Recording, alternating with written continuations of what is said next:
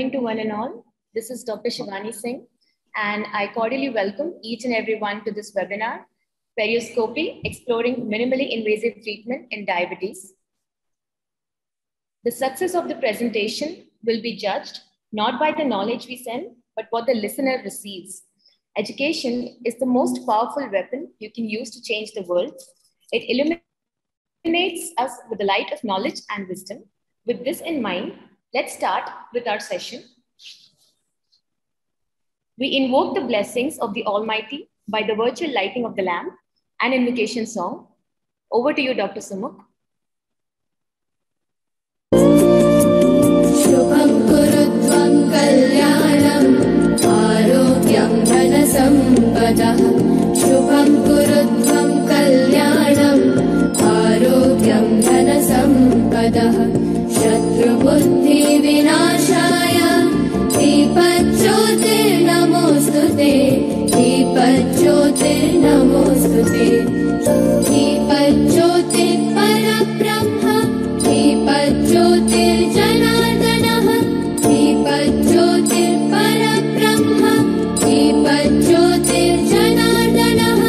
Devo hartu me papam sandhya namostute. Thank you, Dr. Sumukh. Now I would like to invite Dr. Anita to welcome our chief guest and our keynote speaker. Over to you, Dr. Anita, for the welcome speech and the introduction of SIG. Thank you, Dr. Shivani. Well, Swami Vivekananda rightly said, education is the manifestation of the perfection that is already there in a man. Namaste, welcome, good morning to all. With the blessings of the Almighty and invoking our Master Saraswati and the blessings of our Swamiji, Sri Sri Rajendra Swami Garu and Sri Sri Deshikendra Mahaswami Garu, I welcome our patrons of today of our webinar from our SIG Diabetes and Oral Care, Dr. Suresh Bojraj, our Pro-Chancellor of our university, Dr. Surinder Singh, Vice Chancellor, Dr. Panchanath B, Registrar at JSS AHGR, and also to Dr. Kushalappa, Director of Education. To the community, a service is a matter. I welcome you, sir, our chief guest, Dr. Nagesh, who's been vital and a dweller in our community dental department. I welcome our guest of honor and our principal, Dr. Ravindra, sir. Welcome you, sir. I welcome our speaker of the day, Dr. John Kwan, who will enrich all our knowledge that is required for our perioscopy. I welcome our teaching staff, our registered delegates, students, UG, PG, faculty, and all, for whom this particular webinar matters to improve their knowledge on our periodontal aspects. I welcome our SID team, our technical team, Dr. Sumukh Bharadwaj, who's our whole and soul there, Dr. Shivani Singh, our MC. Welcome to the continuum of the webinar and of our SIG. Now, to talk of our SIG, we are a team working in common forces. We started it around 2020. We were a team, a group of dentists, Endo and myself, along with the advisory committee of Dr. Ravindra Sir, our principal, Dr. Sheila Kumar Gujri, our physician group of Dr. Prasanna Kumar, microbiologist chief, Dr. Tejashree Aras, and Dr. Vidya Chittagupti, biochemistry, Dr. Shweta, and our Jane from our pharmacy group, community dentist, our Sunil, community medicine, we have Dr. Sunil, and our new entry that we have, Dr. Maurya, who's our community dentist. Now we are working as a common force. We aim to diagnose inter-reper, which is interdisciplinary, which is quite vital in diabetes research or treatment. We conduct educative programs and incorporate the best educative practices. We aim to bring out better trained students in that particular aspect. We also apply funds and we aim to increase the dental OPD statistics with interdisciplinary reference. We've formed this SID group as periodontitis is now considered the 6th complication of diabetes, and it is associated with certain periodontal changes. We also have other oral changes, so it is quite vital that We thrive in that area so that students learn to diagnose, to treat, and we invade into the pre-diabetic stage to reduce the diabetic profile, to reduce the economic burden on the patient and the society. So we've opened 2 diabetic clinics, one at the Department of Periodontology, JSS Dental College and Hospital, the other one at the Department of Dental Science, JSS Multispecialty Hospital, and that's at Agrahara, Mysore. So we have 2 wings that is going on. So with this brief introduction, I would like also to tell that education is the most powerful weapon, which is very important to rule the globe. Thank you. I welcome you all. Have a great webinar. Thank you. Thank you, Dr. Anita. I would now like to request Dr. Maurya to take over and introduce the guest of honor, Dr. Ravindra sir. Over to you, Maurya sir. Good morning, all. I take this honor to introduce our beloved principal, Dr. Ravindra sir. Sir has completed his Bachelor of Dental Surgery in the year 1986, Master of Dental Surgery in 1989.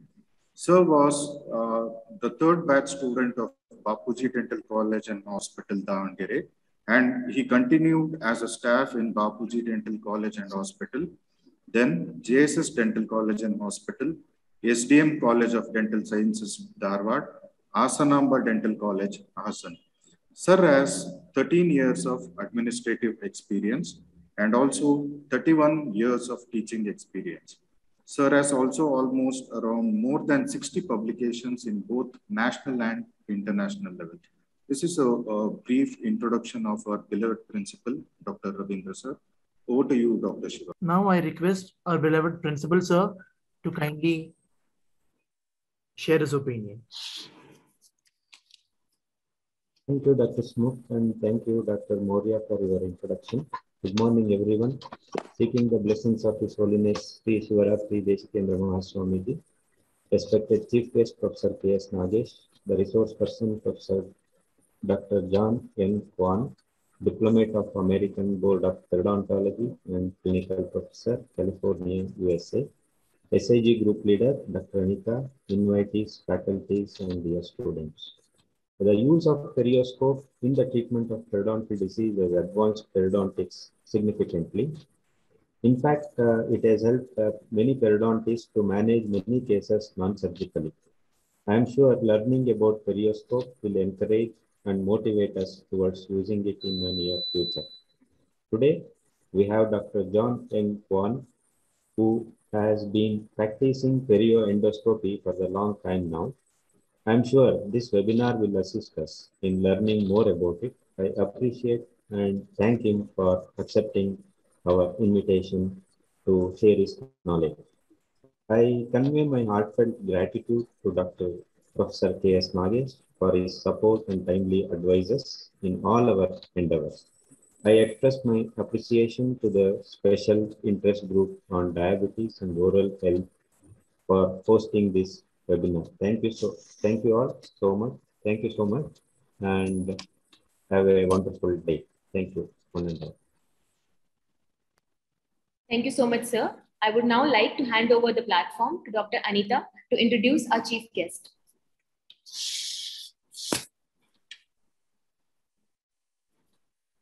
I welcome you, sir, Dr. Nagesh. He's a strategic healthcare consultant and advisor for all over 40 plus years of experience in leading and facilitating the design and completion of highly visible, sensitive, and multifaceted projects, executives and implements on high priority strategic initiatives, oversees all aspects of assigned healthcare projects at both state and private sectors. He's the executive chairman, Ethics Committee for Human Subjects, Behavioral Science Division, NIMANS, Bangalore, acts as an advisor or thought partner by structuring undefined issues for resolution, research issues, summarizing information, and working with relevant stakeholders to provide the information needed to make sound and timely decisions. Executive Chairman of Asia Dental Forum, India, acting as the institutional lead for interpreting the implications of both proposed and final laws and regulations, developing consensus on policy positions and leading advocacy and government relations strategies to advance those positions. He's the ex-director and consultant, Department of Public Health, Rajiv Gandhi University of Health Sciences, Bangalore. He was the former principal of RV Dental College and Hospital, Bangalore. I welcome you, sir. Namaste, and thank you for your time. Thank you so much, ma'am. It's my pleasure to invite our chief guest, Dr. Nagesh, to enlighten us with a few words. Good morning, everybody. Namaskar.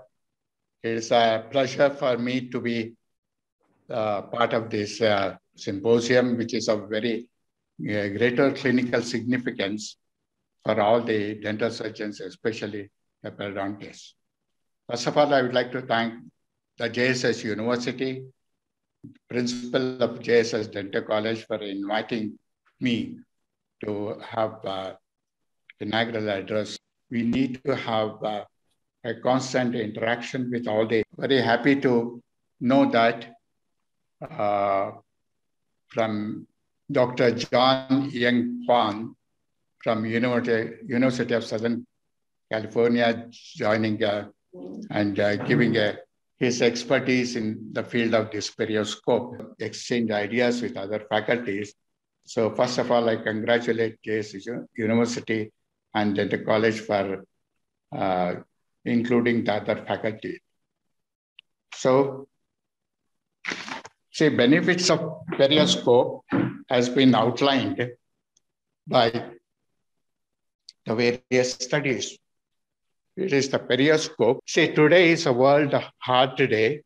All over the world, they are celebrating with seminars or workshops. And there's a long history that very bad periodontal condition or gingival conditions can also precipitate or augment heart attacks, because anywhere in the body, if there is an infection, then natural in mind in patients treated with diabetes, uncontrolled diabetes leads to multiple organ infection, including oral cavity, early mortality of the tooth. But we are also facing the newer technology in medical science, like laparoscopy and robotic surgery, has revolutionized the treatment, reducing the hospital and the risk of area, which is now very much focused on its application in medicine, dentistry, and other branches. So we have to explore how exactly this intelligence helps in early diagnosis and the early diagnosis of various medical conditions. I want to suggest to the dental college and the university to focus on 3 areas. One study was conducted in Brazil when I was working in government dental college way back in the 90s. The saucer-shaped pitting on the occlusal surface of first permanent molar can predict the diabetes. This study was carried out in Brazil. Later on, I think nobody has focused on this. One explanation for this change in the first molar, permanent first molar, is the islets of Langerhans cells and enamel of first molar develop at the same time, as a result of which there will be early diagnosis of diabetes, because these first molar and islets of Langerhans, they develop at the same time of intrauterine period. Any genetic alterations could lead to such change. I request our colleagues to ponder over this. Further, I had a chance to work with Professor Gundu Rao of Minnesota University, who tried to develop a glucometer by taking the salivary sample. Instead of in diabetic patients, you have to repeatedly check the blood sugar, especially when they're hospitalized. So if studies on saliva is taken up seriously, we can develop a non-invasive glucometer, and I will try to put Dr. Gundu Rao, who has now migrated to US, to contact with JSS University and Dental College to take up this study, as it will be a boon to the patients. I'm sure that participants will be benefited by this program and ultimately patients. So newer technologies, it is opening up, as a result of which the procedures, surgical procedures, length is reduced, and the patient will be more comfortable and early recovery. I'm sure this perioscope becomes part and parcel of the routine treatment at the college level, as well as the practitioners, and more practitioners, if they are trained with a short-term course by the JSS Dental College, it will be a boon for them, ultimately benefiting the patients. I once again thank JSS University and dental faculty for inviting me, Dr. Ravindra, the principal of JSS Dental College, as a chief guest to deliver the inaugural address. I really enjoy whatever the proceedings of this program in the hours to come. And I profusely thank all of you for patient hearing. And I'm sure that with the multidisciplinary approach, we will be able to bring out more benefits to the patients and involve this in the treatment of the various specialties of dentistry, and not only in periodontics, so that it will ultimately benefit the general population. And early diagnosis and treatment with this perioscope will be a boon to diabetic patients, as the mortality will be, tooth mortality will be more in diabetics if it is unnoticed and untreated. Thank you all very much for the patient hearing. So I look forward for a very fruitful discussion and also lecture from our guests from USA. Thank you all. Thank you. Thank you. Namaste. Thank you, sir.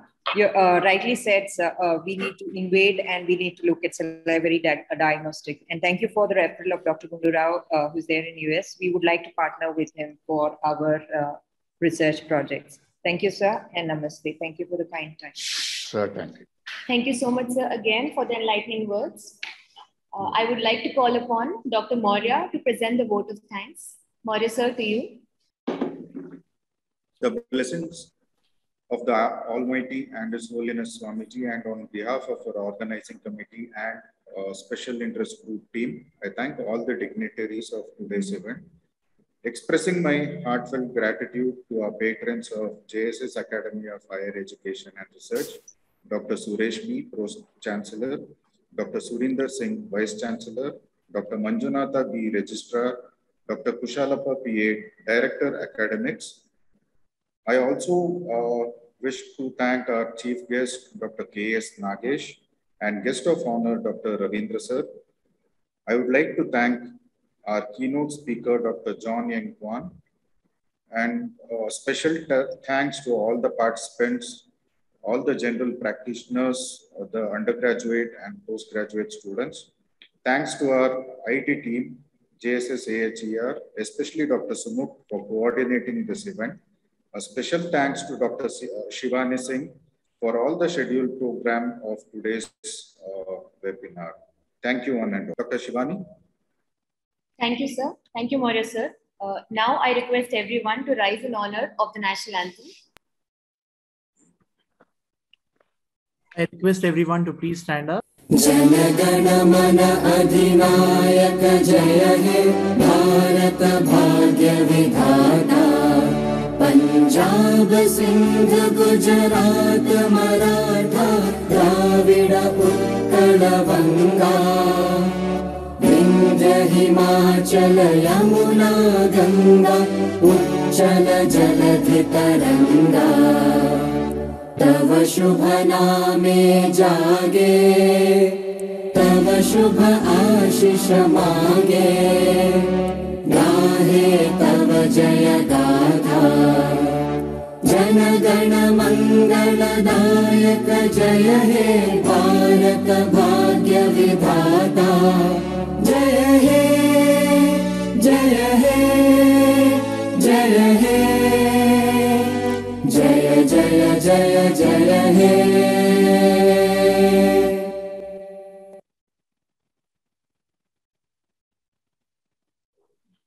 Thank you, everyone. We now commence with our session. I request Dr. Anita to introduce our speakers. Who knows us better? Failed, and then persistent. As rightly said by Abraham Lincoln, we periodontists would know better than we are doing scaling. We've always found it difficult, isn't it, as UGs or as PGs or at some point of time. Dental plaque is the microbiological type 1 error, as all of us agree, and the calculus with its elements were waiting for it to be calcified or already calcified. And the tooth that undergoes and the periodontium that undergoes the changes. This warrants the removal either by hand instruments, ultrasonics, or whatever that Dr. John Kwan is going to introduce to all of us today. Now, we also have a longer time, a blinder procedure works on more working on tactile perception and a look at the rough surface. Diabetes is anyway a metabolic disease with a lot of healing issues, be it periodontal or extraoral. So we also require a minimalistic approach. Perioscopy would lead a path of minimal damage to the tissues along with the identification of the vital removal of the calculus to heal, to treat, and to belong as periodontists.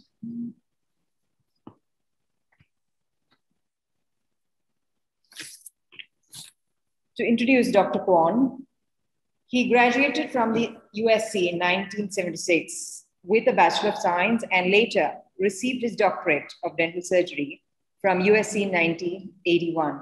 John served in the US Air Force for 10 years as a general dentist and as a periodontist. He has published many peer-reviewed journals, such as Journal of Perio, the Journal of American Dental Association, and the Journal of the California Dental Association, among the other national and international journals and textbooks. His periodontal practice includes clinical research education and serving as an advisor to dental product and technology companies. He's a diplomate of the American Board of Periodontology and is an associate clinical professor at UCSF School of Dentistry. He maintains a private practice in Oakland, Berkeley area of California. His treatment focus is on minimally invasive care for periodontal and implant patients. He emphasizes on periodontal endoscopy and microsurgery. He is currently a clinical consultant for Zest Dental Education Solutions, the providers of periodontal endoscopy equipment, education, and technology. I welcome you, Dr. John Kwan, and we now start our webinar series. Sorry, webinar talk. All right, thank you. Let's see, I'll get my screen together. Well, thank you all for the wonderful introduction. And I hope you can see my screen okay. Can you see my screen okay? Yes, sir. Yes, sir. All right, awesome. Got some videos here. And we'll explain these videos. I've been a periodontist for in the Berkeley area of California for 30 years, and I just retired earlier this year. So actually today I went into the office and saw 3 follow-up patients and a grafting patient, a gum graft patient, and a couple implant patients. And so it was nice to be back in the office because I, haven't been doing that. I've been up in Idaho, just being outdoors, fly fishing, things like that. However, that really doesn't change the message that I want to share with you today. And this is on perioscopy. So the American Dental Association Council on Scientific Affairs, they have a statement that current evidence suggests that therapies intended to arrest and control periodontitis depend primarily on effective root debridement. And so that's where we are. And effective root debridement is not very easy to do if you can't see what you're doing. No matter how good you think your tactile senses are, they're just not good enough. And here's kind of proof.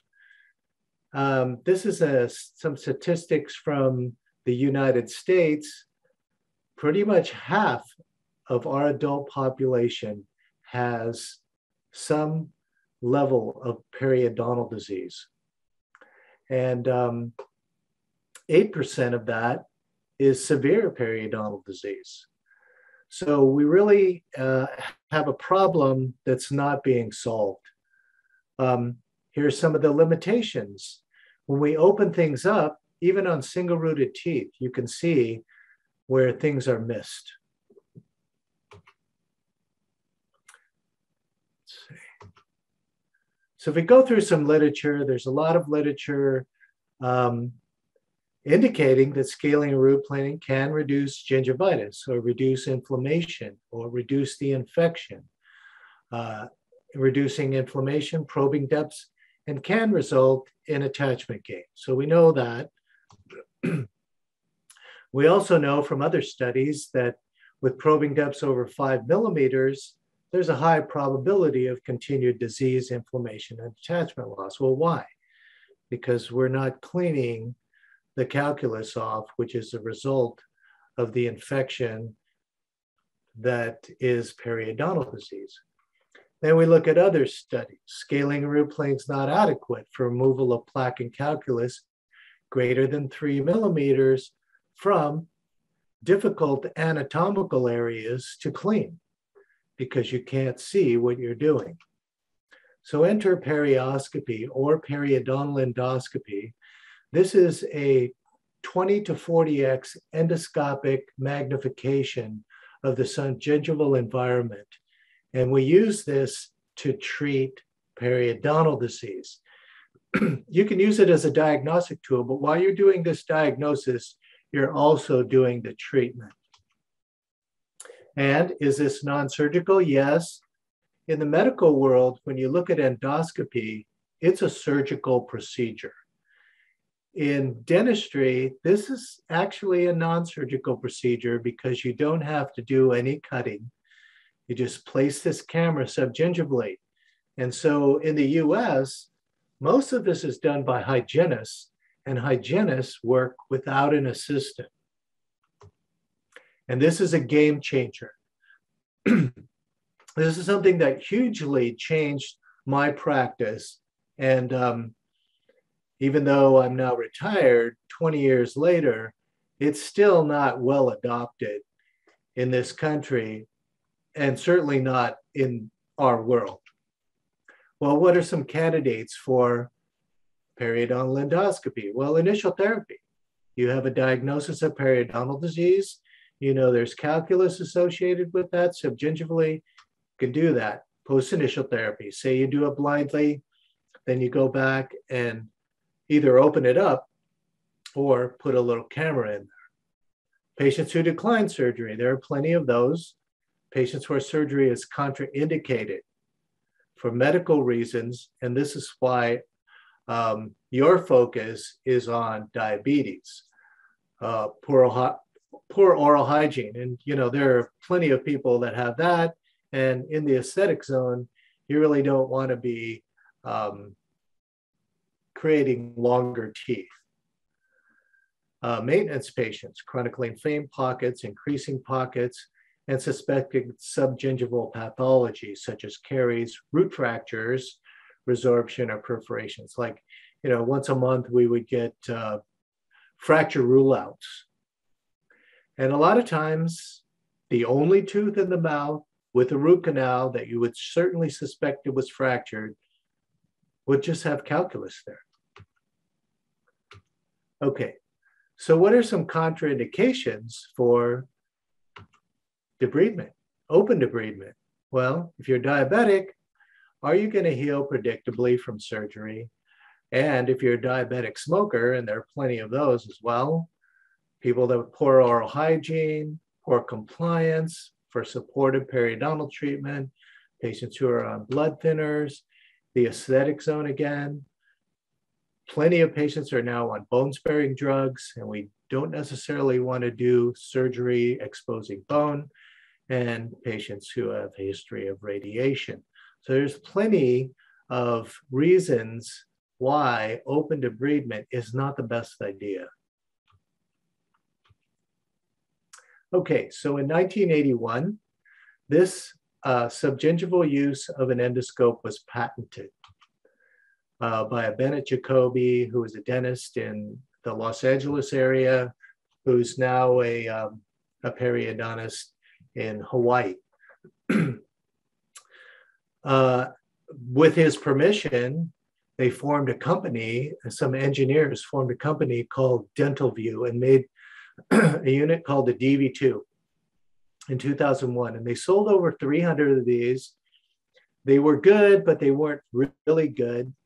And the company was going out of business, and I was using this technology. So I ended up creating a company called Perioscopy Incorporated in 2007. And I developed a better perioscope. We supported the Dental View technology, and Danville Materials is a worldwide company. They were our distributor. The patent expired. I was able to then do new development and fabricate a prototype of the new periodontal endoscope, which is, we're still using the same endoscope now. And then in 2014, a new system was available, and we started selling that worldwide. However, worldwide in only countries that had the proper registration. So currently we have users in the US and all over the rest of the world, although it's still not as much as I would have hoped for.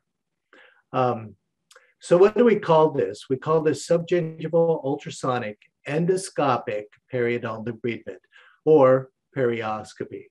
I've been doing this for over 20 years. I've treated over 10,000 cases, or it says 1,000 cases, 1,000 cases, or over 10,000 teeth at least. Normally, I would do full mouth treatments averaging from an hour and a half to maybe 2.5 hours, and treating moderate to advanced patients.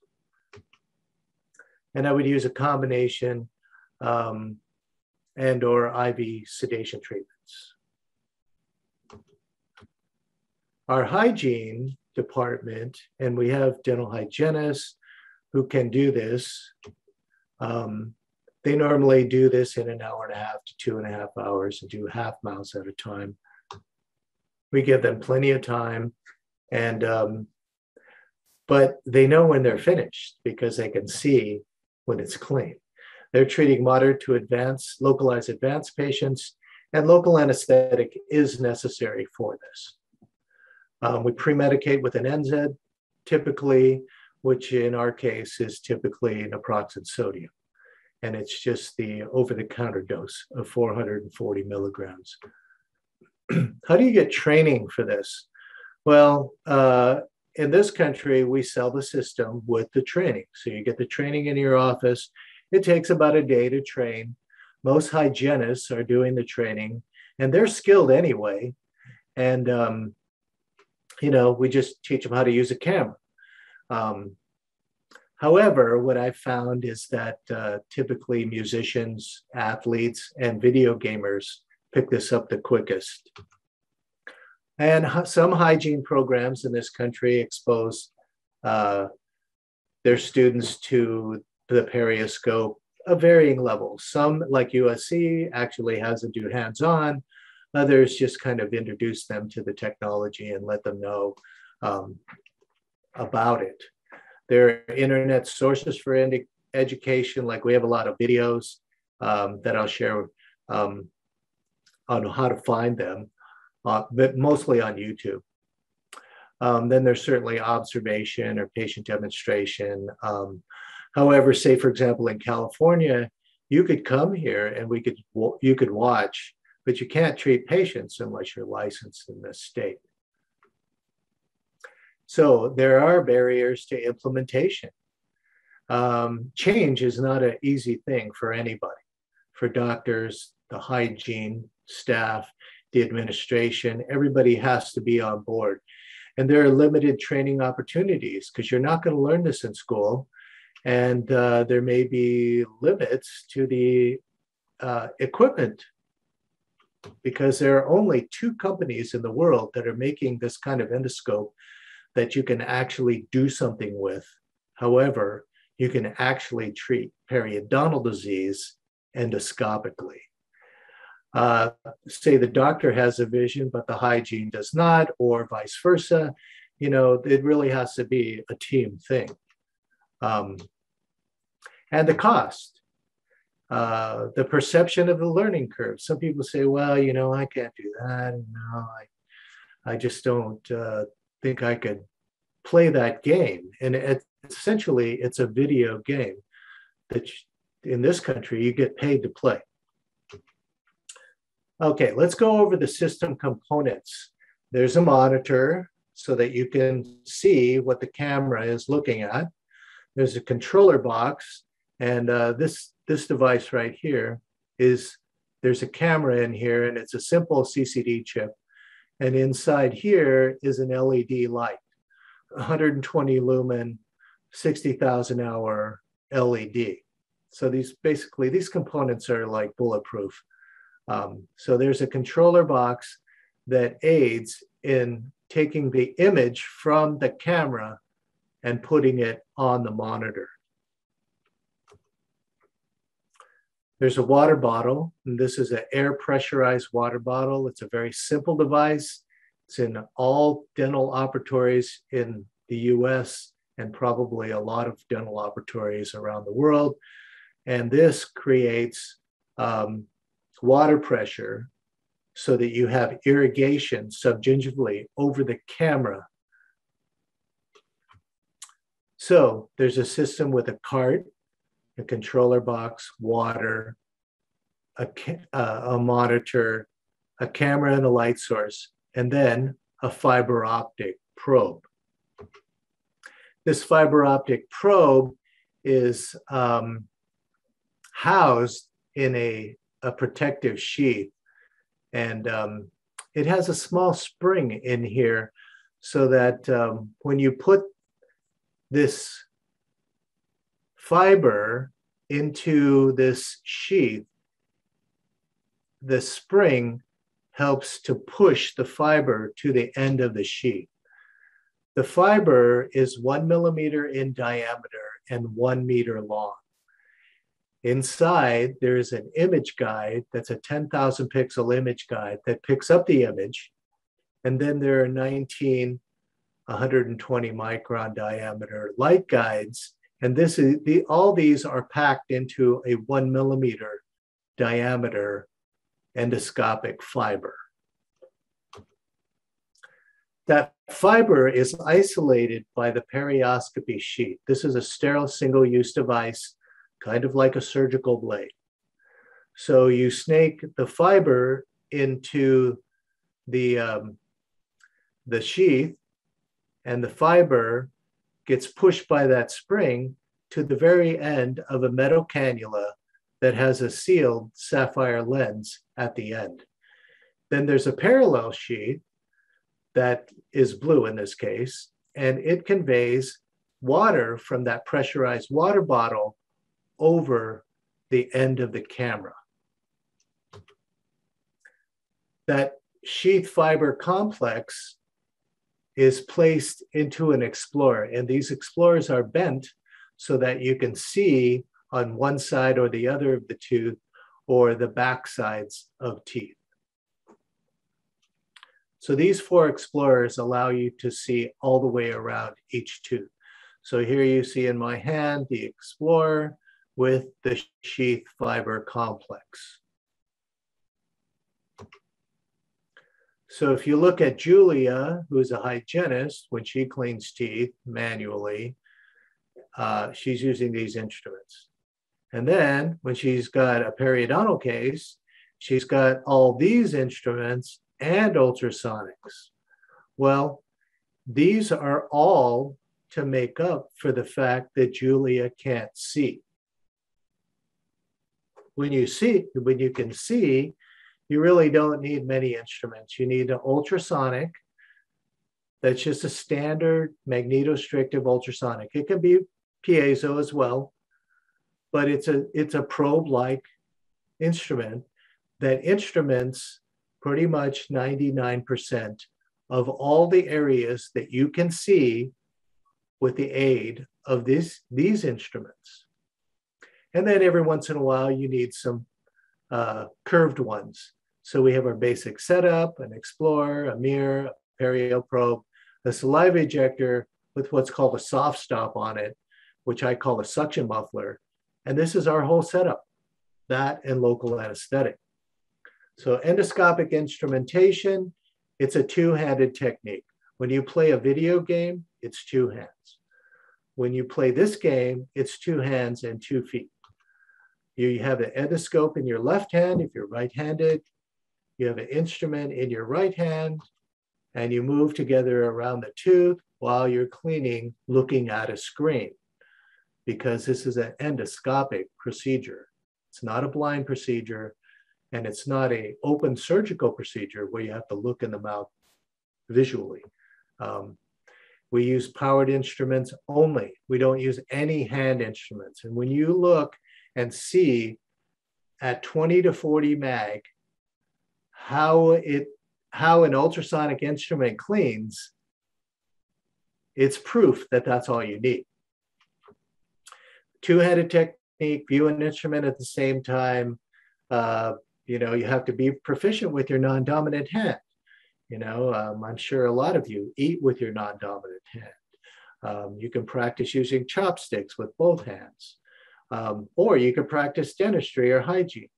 How many of us, all of us, use both hands all the time?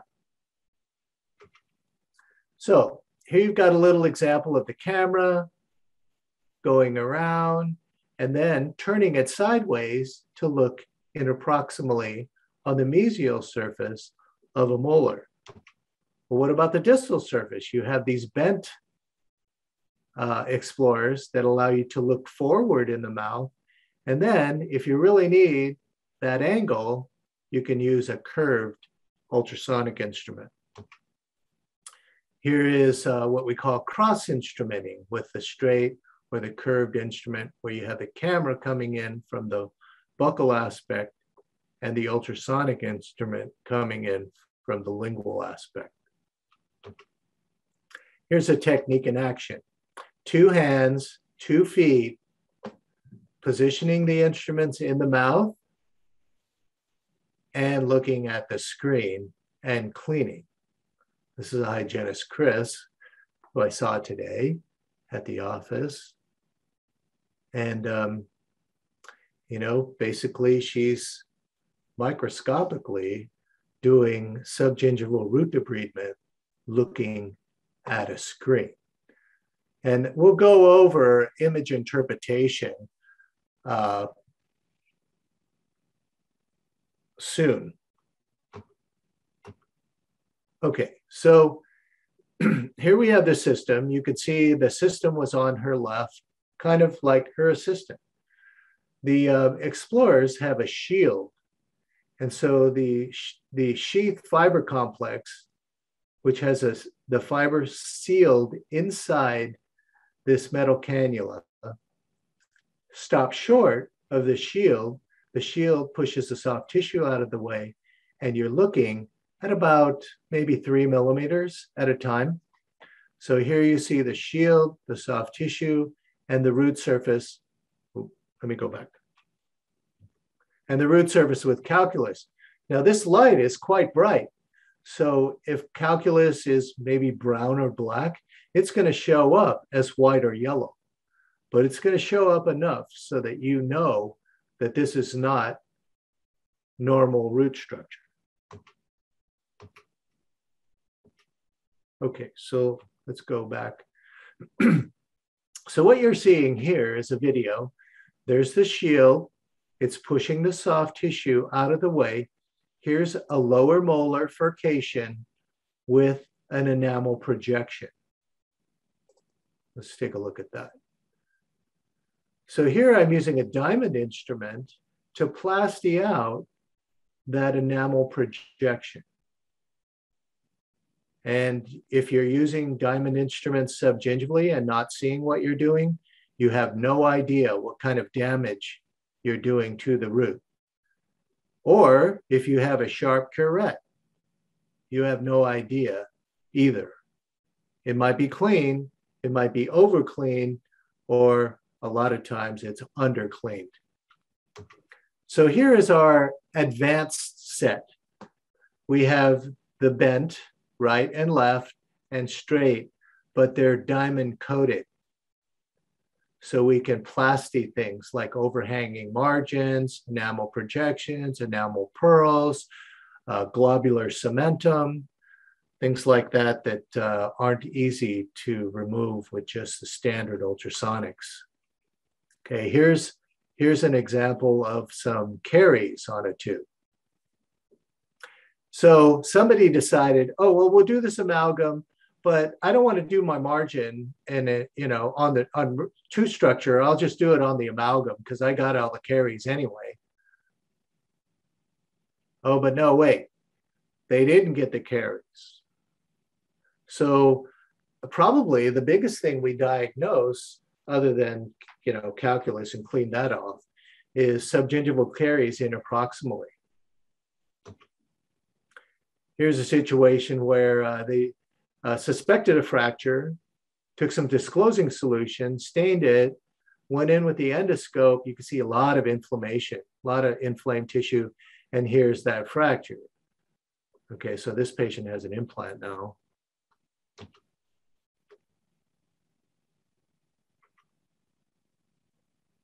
Oops, it's kind of going slow on me.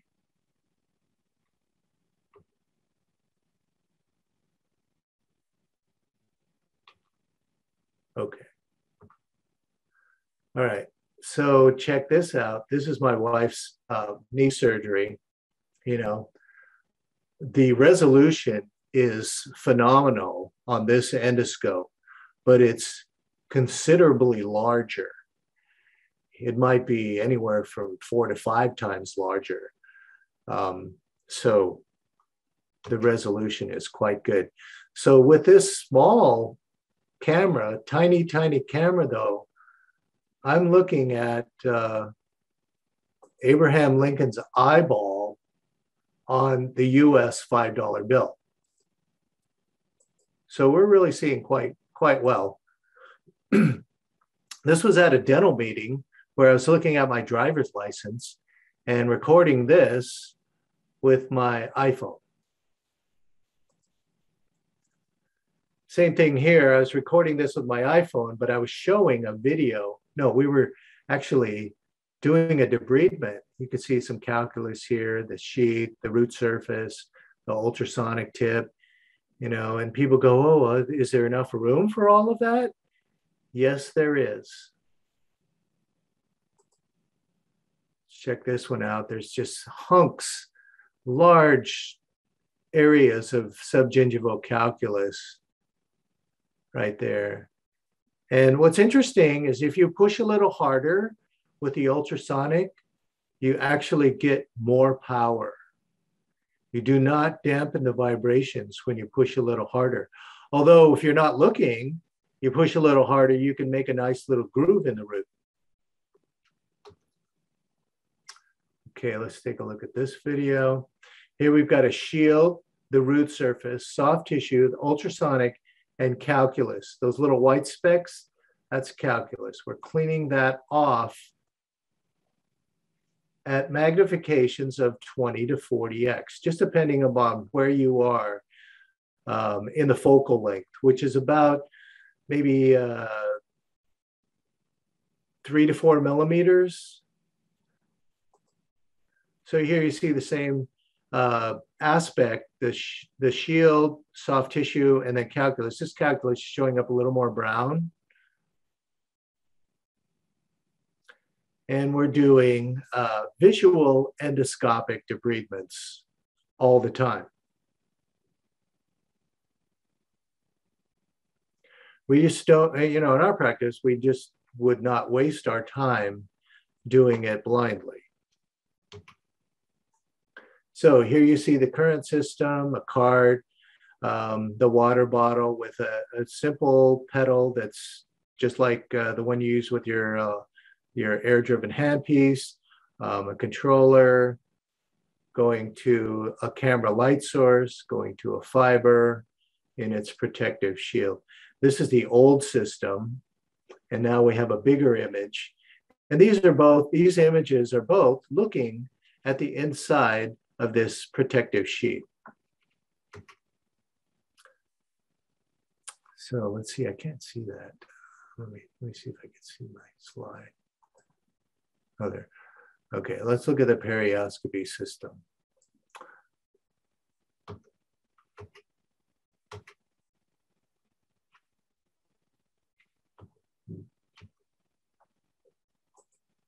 Something's going kind of, oh. Okay, what are the best uses for this? You know, people come up to me and they say, well, you know, can we use this in endo? Can we use this in this?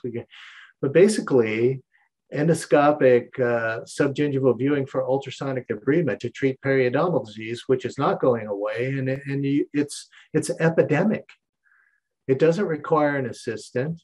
You can adjust things like the focus, the brightness, the contrast. It has different outputs. It has S-video output. It has USB 2.0. It has an analog composite video output.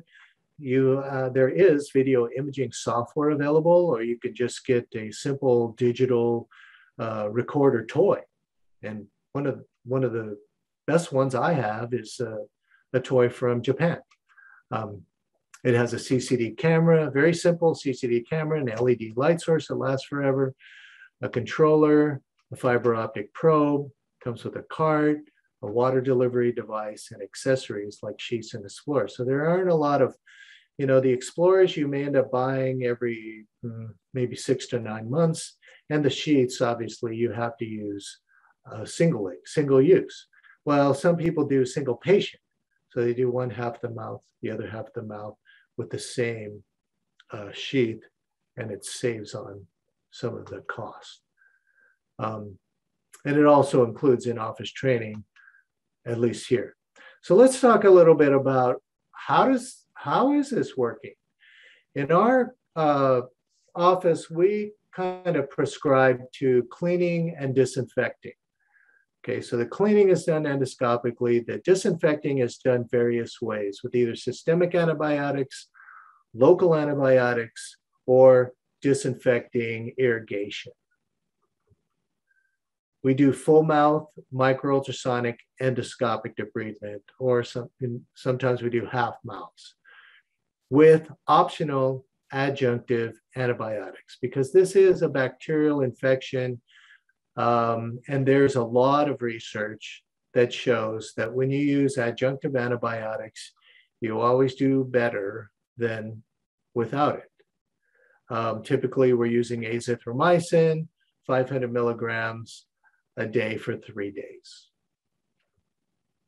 We use Arrestin, which is a local delivery minocycline at times. When patients come in, I call them subacute. There's lots of edema, erythema, bleeding on probing, obvious infection. A lot of times we'll put those patients immediately on metronidazole and amoxicillin, both 500 milligrams times 14, or for a week, twice a day. And then we start them on some sort of water irrigation, like a water pick. And then we do the definitive scope later. We know by other studies from Chile that this does stop the progression of the disease.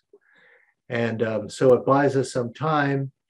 It allows us to do debridement in a more friendly environment with less infection. What are our treatment goals? Well, these are classic periodontal therapy treatment goals. We want to interrupt the disease process. We want to maintain or regenerate periodontal or peri-implant support, which we're not talking about today. But you have to expect your treatment to resolve the inflammatory disease. So, for example, let's go over this case. This patient was referred to have an upper denture and some implants, and then lower periodontal surgery. Well, we did this antibiotic, we did the endoscopic debridement, and after a year, and we put the patient, she had a lot of mobility, so we did put the patient in a retainer, a Trutane retainer, which is a O2O vinyl suck down type retainer. And a year later, she still had her teeth, and with very manageable probing depths, and same thing on the lower. Things got better because not only did we do the disinfecting, but we did cleaning that we knew was clean. Here's another case, general moderate to advanced periodontal disease, took out some teeth. And here you can see what it looked like at 6 weeks and then at 18 weeks. So we're not rushing into doing surgery. Here's a patient who came back at 6 weeks, and this didn't get better. So we rescoped it, we put Arrestin in there, and it did get better. And she had a restoration here. But you can see we cleaned, we disinfected, and it was biologically acceptable, and the body healed itself. Less probing and more bone. Here's a patient that this is just 1/4 of his mouth, deep pocketing, got better and continued to get better. And radiographically, you can see lots of calculus here on the x-ray, and then the bone healed. So we're happy. It's another patient, you can see, we'll kind of look at this area. And then I think this area here. But ultrasonic debridement, endoscopically, adjunctive antibiotics, supportive periodontal treatment, and patients get better. You can see how the bone filled in there, and then all these vertical lesions heal. You could do this a lot of different ways. You know, you could use a laser, maybe that'll work. I mean, anecdotally, sure. I mean, this is what we're doing here, showing you this. You could do surgery. You could do surgery with all kinds of other adjuncts. But, you know, this pocket healed and the bone filled in. This pocket healed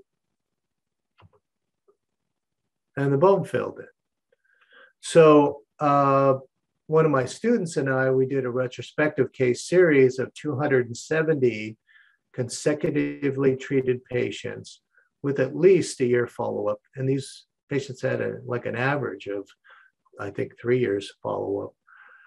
So we looked at molars, we looked at premolars, and we looked at anterior teeth.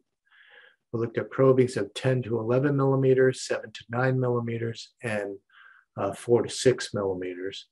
And we're looking at the percent of pocketing that was reduced after at least a year.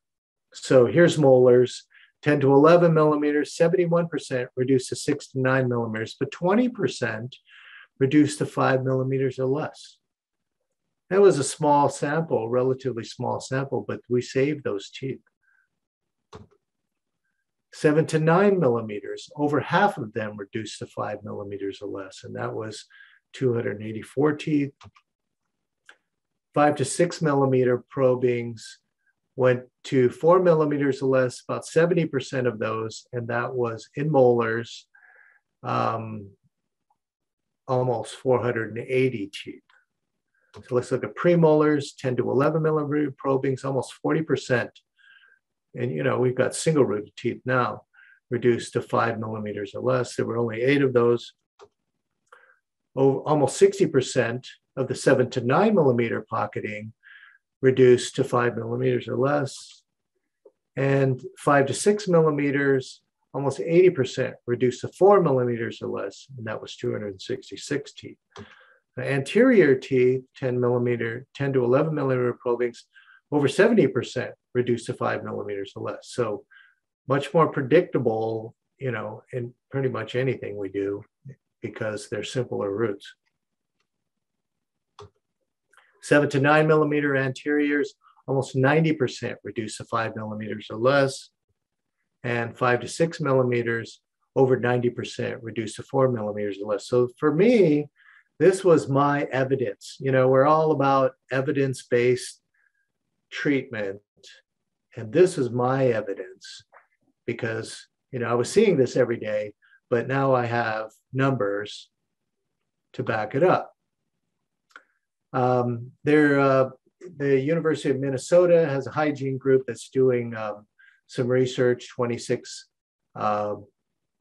endoscopic versus tactile evaluation of subgingival calculus. Well, you know, this is kind of a no-brainer, but 26 subjects with moderate periodontitis, 1 quad for tactile detection, 1 quad for tactile and endoscopic detection, and then they had a calculus index score. And so what they found was significantly more calculus was detected endoscopically versus tactile explorer at all visits. Well, duh, it's pretty obvious that if you can't see it, you can't feel it. Conclusion, visual detected via endoscope was helpful in the reevaluation phase. Well, it's totally more helpful in the treatment phase. One of my professors at USC did this study, a retrospective look at periodontal endoscopy after 3 years. Okay, this was 626 sites, pockets 4 to 6 millimeters, had a reduction of almost 2 millimeters with the endoscope, whereas traditional scaling root planing in the literature is half of that. And Roger Stambaugh did a lot of these studies, traditional studies. So, and attachment gain was 2 millimeters, whereas scaling and root planing reported a quarter of that with scaling and root planing. Pockets over 6 millimeters, reduction of over 4 millimeters with the endoscope, whereas traditional scaling and root planing is about half, and attachment gain of over 4 millimeters in traditional scaling and root planing is about a quarter of that. I have a friend in Ohio, and in 20 years, he was doing tactile debridement with ultrasonics and antibiotics, and find that 70% of the 10 millimeter pockets reduced to 4 millimeters or less. That's just doing it blindly. But after 2.5 years of using the endoscope, 90% of the 5 to 10 millimeter pockets reduced to 4 millimeters or less. And this was over 1,700 sites he evaluated. So there was an interesting study from China, the effects of periodontal endoscopy on the treatment of periodontitis, a systematic review and meta-analysis. And this was in 2017. The authors found no sufficient evidence to support the difference between the use of periodontal endoscopy and traditional scaling root planing. And I look at that and I'm going, wait a minute. They also concluded that periodontal endoscopy may provide additional benefits for calculus removal, although it may take more time. Okay, so their systematic review and meta-analysis included only 8 studies. 4 of them had no follow-up, and 4 of them had 6 to 3 months follow-up. So I'm not real happy with the number of studies they had and making those conclusions. Periodontal endoscopy, the advantage is the ability to remove calculus. Well, yeah, the disadvantage, it may require more time. Well, I have a problem with that because more time that when you're doing it blindly, you have no idea when you're finished. So you cannot compare time between the two methods with two different endpoints. So even though that study exists, I'm not real happy about it. And when you compare it to open debridement, and I've done plenty of that, it certainly takes way less time. So here's a hygienist who, you have an abutment to a 4-unit bridge, and it looks like this.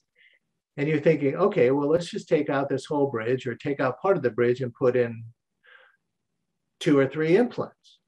Well, that patient had this also in the front and had this endoscopic debridement and some arrestin. And here, if you look at what it looks like, we saved those teeth. Here's a situation that, if I pulp tested this tooth and it was positive, then I might go ahead and do this. This is an amazing result. And these people in New Zealand are just experts at this. This was the dentist upstairs from that office in New Zealand. And, I would have probably taken this tooth out, but here it is 4 years later. You can even do this with implants. Not real predictable with implants because these implant surfaces are so wonky, very hard to debride screw threads. And these are big screw threads. They're not little ones like, a lot of implants have. This tooth tested vital. So they went and endoscopically debrided here, and look at this result. This is that same office in New Zealand. This is some friends of theirs that are doing a prospective study on the effects of periodontal endoscopy. And here's, deep pocket, vertical bone loss. Get it cleaned, get it disinfected, let it heal. Here's a patient that I saw in follow-up after we did an implant, and then the patient came back for some follow-up, and you could see some cement right here. So I went and cleaned that out, made sure that the cement wasn't there on the x-ray, and that got better. Here's another patient that had just a blowout. 10 to 12 millimeter pocketing, and now it probes 4 to 5 millimeters.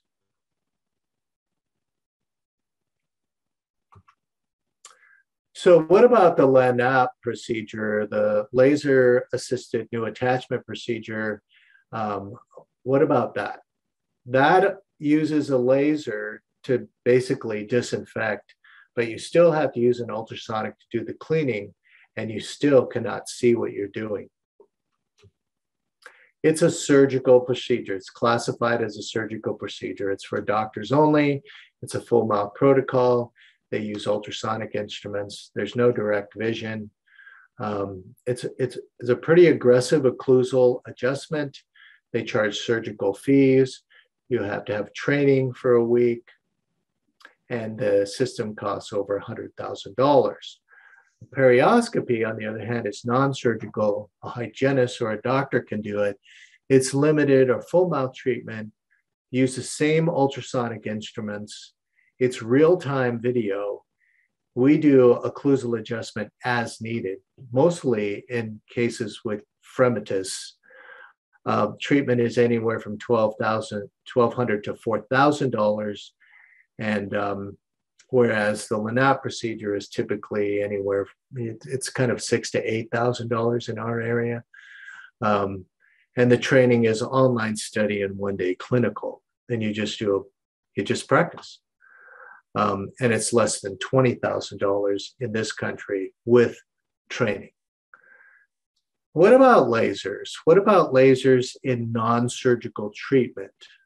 Okay, as an adjunct, that's sold a lot around here in this country, is use a laser because lasers do everything. Patients love lasers. And so let's do some disinfecting with the laser, even though we can't clean as effectively as we'd like to. And, you know, let's say that this is going to be better because I'm using a laser as an adjunct. Well, mechanical, chemical, or laser curettage has little or no benefit beyond scaling and root planing alone. And we have evidence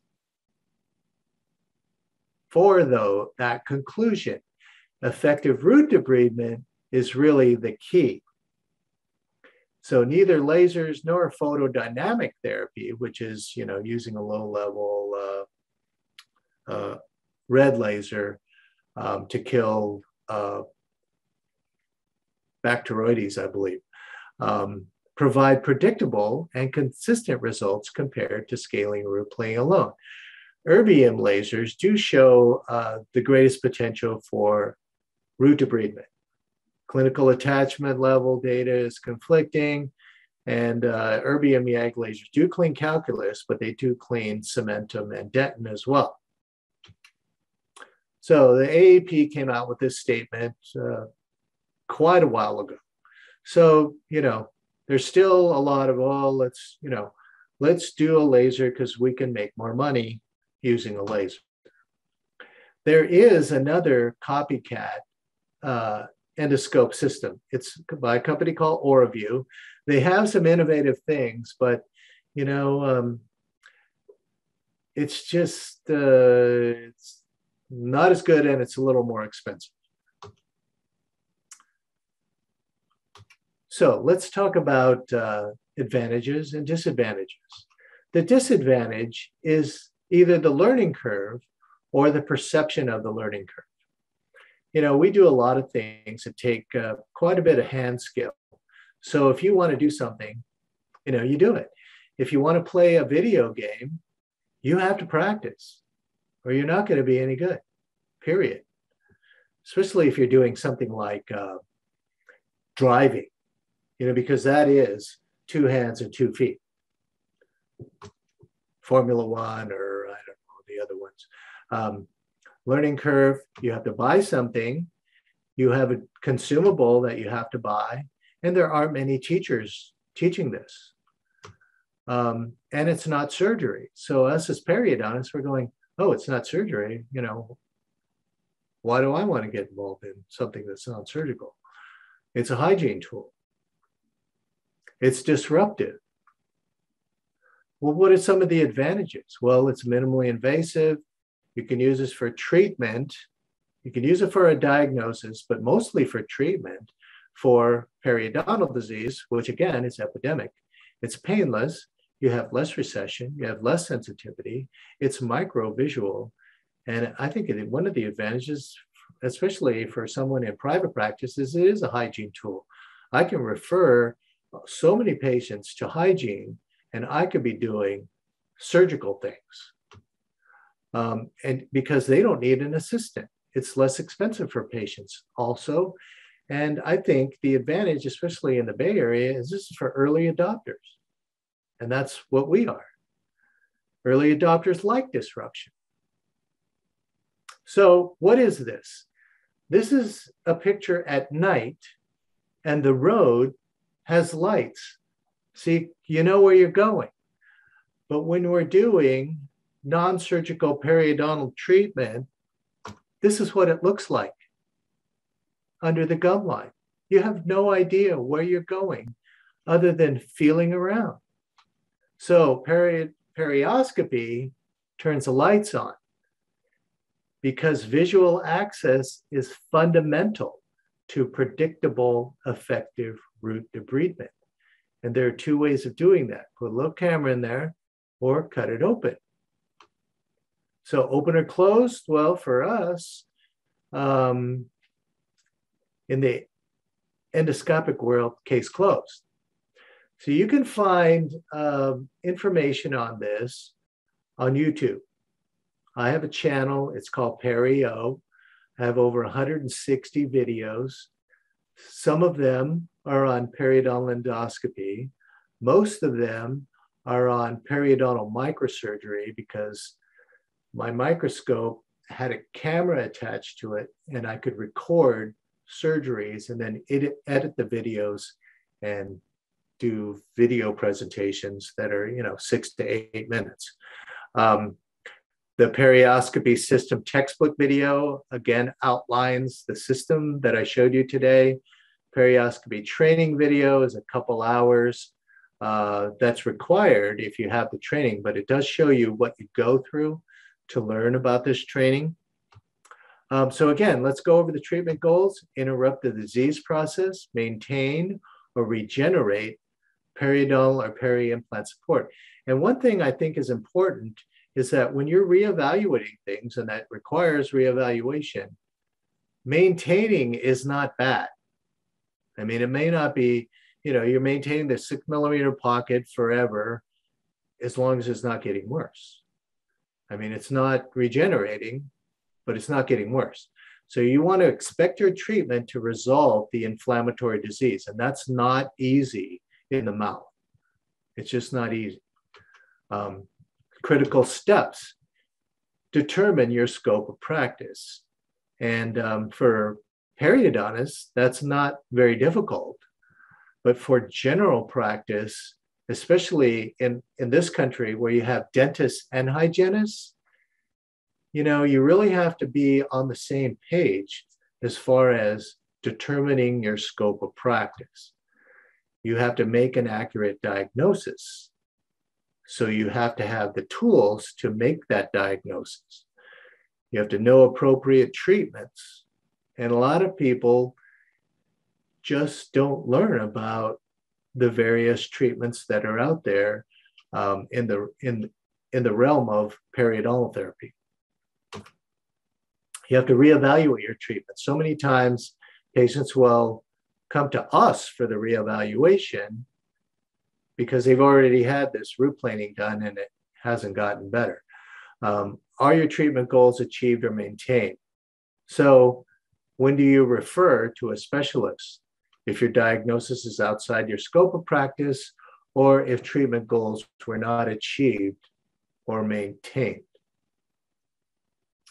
So what is our key takeaway? Our vision is fundamental to what we do. And I know that we wanted to focus on diabetics, and this is certainly that.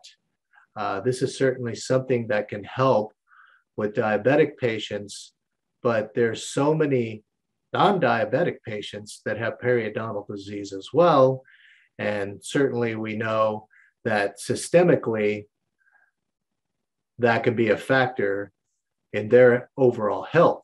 So our vision is fundamental to what we do. Magnification and illumination support our vision with loops. And I've been using loops forever.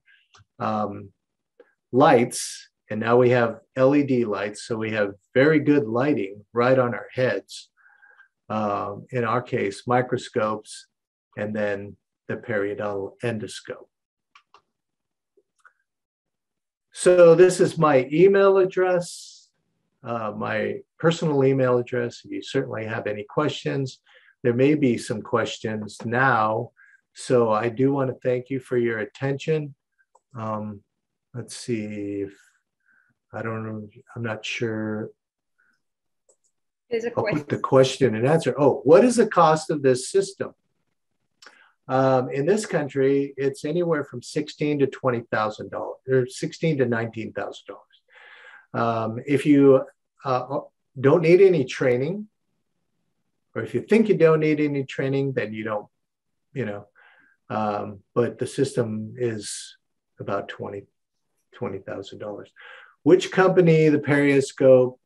The company that sells it now is Zest Dental Solutions.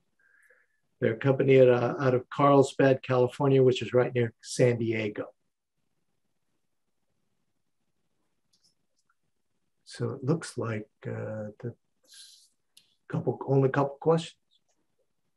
Are there any questions, please? We were talking about earlier when we did a test for this Zoom, how do you get the Perioscope into India? probably the only way you can do that is to get some sort of exemption as a teaching facility, as doing research. So, you know, if something like that comes along and you want to try to do that, then don't hesitate to reach out to me, because I can hopefully do whatever I can to facilitate that.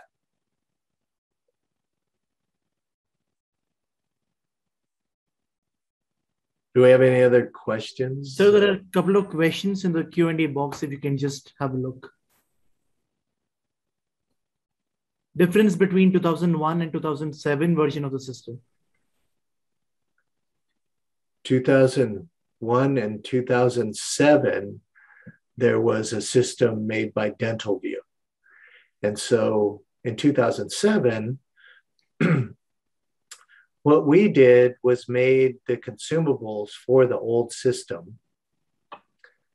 And then we would help people with the old system adopt the technology if they hadn't. Or we would find offices that were interested, and they would buy the system from somebody who wasn't using it, and we would teach them how to use it. So that was kind of a crazy thing. But I knew that I could build a better one. And what's really been nice is these things are extremely durable. Obviously, the sheath, the endoscope fiber itself will wear out. You know, you can't get more than 100 uses out of it. But at least not, I would say, not reliably. So, you know, there's that cost as well over time. So there is one more question by Dr. Manu. Can vertical bone defects be corrected? And can the GTR procedure be ruled out completely? Can vertical defects be corrected? Well, do you recall looking at the vertical defects that were corrected on the x-rays that I showed? If you do, those were vertical defects that were corrected with endoscopic debridement only. Can the GTR procedure be ruled out completely? No, because if you don't have an endoscope and you don't attempt that treatment, GTR works. I used to do that all the time. You know, or use Emdogain, or use some sort of biologic, or, you know, but then again, even if you're using the minimally invasive surgical therapy or the mist treatment, you have to cut it open in order to see. But actually, you know, a lot of these vertical defects, especially 3-wall defects, if you cut it open, clean it out, just put it back. You don't have to put anything in there and it gets better. Well, this is pretty much the same thing. You know, and then the argument is, well, is this true new attachment? If you have less probing depths and if you have bone fill, but histologically you have a long junctional epithelium, are you really going to complain about that? No, because from a clinical standpoint, it's better.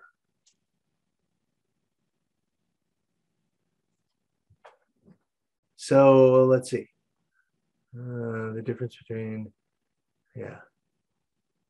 Let's see, do we have another question? Does bleeding at the site obscure visibility? Yes, it does. That's why you have to have water coming out, kind of streaming out at, it's about 1 ounce per minute. And so it's constantly flushing the surface away, the bleeding on the surface, so you can see. Obviously, if you have a lot of inflammation, this is what I say, it takes a while for pockets to clear up. because you're kind of battling a lot of, I wouldn't say granulation tissue, but you could call it that, until you take some of that away, and then it's bleeding less. And that's another reason why, if you have a lot of inflammation, it's a good idea to do some simple debridement, or something as simple as just using a water pick ahead of time to reduce the amount of inflammation that you have during the procedure.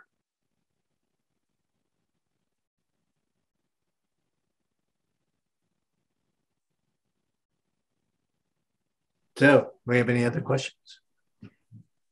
I think that is the end of all the question and answer sessions, sir. I think we can end at that. And it was truly a great lecture. A lot of praises for you, sir. Thank you again for your time. Oh, you're welcome. Like I said, the advantages of no assisting, the focus, the contrast, the video, the software are all the vital things that we require for our root debridement.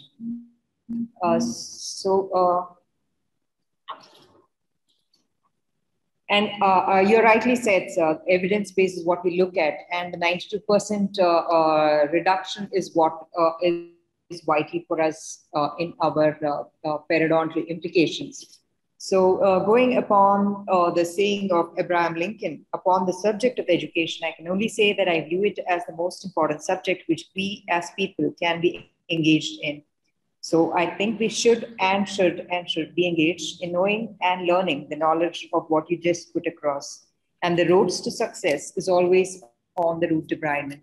So thank you once again, sir, for your time. I request you're welcome. You to accept this certificate of appreciation from RJS's AHER. We will email this to you right away, sir. Great, thank you. Thank you, sir. All right, you all have a great day. Appreciate it.